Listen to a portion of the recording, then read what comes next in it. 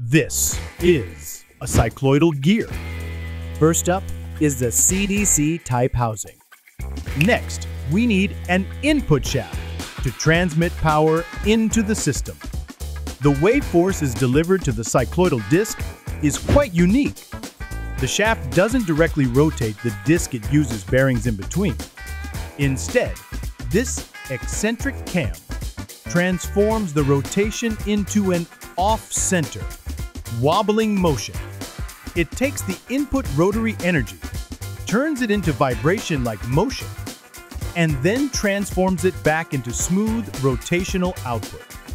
So why go through such a complex process? Because the reduced rotational speed gives us high torque and more precise control. Most designs use two cycloidal discs. Why two discs?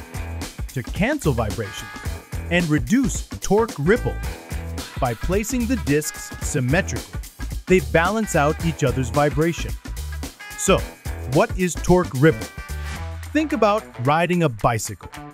When the pedals are at the top or bottom, it's harder to push. But when they're horizontal, it's much easier.